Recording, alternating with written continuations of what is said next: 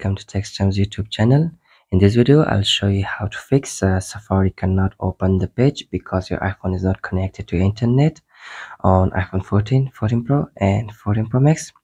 So this may happen to you as well whenever you open the Safari browser and search for anything here, and you see this error here telling you that Safari is not working and cannot open the page, and because it's not connected to internet. So if it has happened to you as well, here we'll show you some ways to fix that. As obvious it is, the first way is simply to check for your internet connection, whether the internet connection is working or not.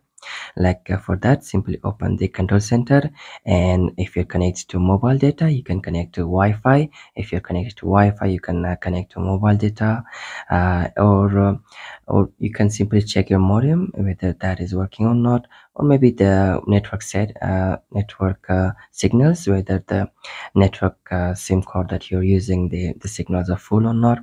And the next thing you can do is simply the turn on and off the airplane mode. For that, just open the control center and tap on the airplane mode here.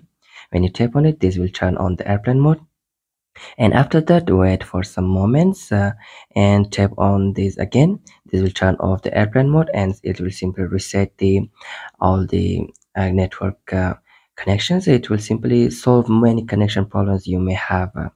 So after doing that, you can simply check whether it has fixed that issue. If it hasn't, the next thing you can do is simply clear the Safari's browsing data or history. For that, open the settings app and scroll down, tap on Safari.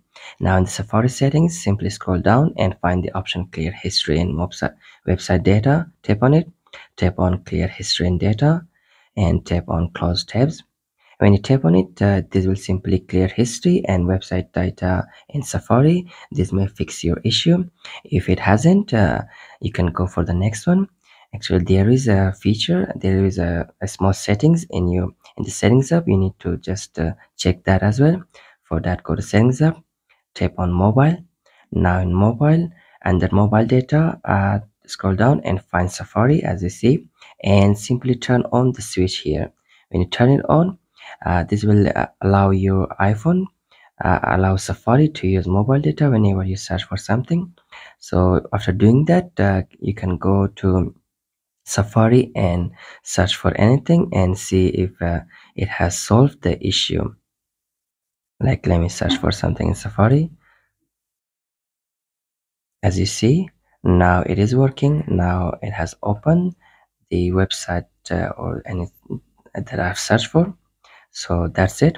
This is how you fix the Safari cannot open the page because your iPhone is not connected to internet on iPhone 14 series. So thank you for watching, and please do like and subscribe.